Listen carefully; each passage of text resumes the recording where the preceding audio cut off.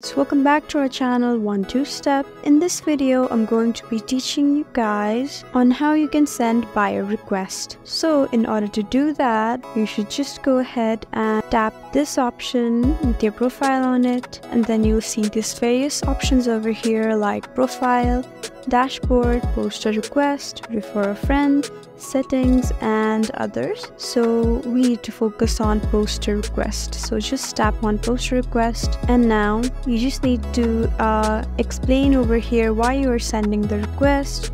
And you can also attach files, and then you can choose a category, and now you can just select on continue, and then you will be able to send a buyer's request. So guys, that's how you send a buyer's request in your Fiverr account. If you found this video helpful, please leave us a like and drop us a comment down below. And if you want more helpful videos like these, then please subscribe to our channel. We'll see you again next time. Thank you for watching.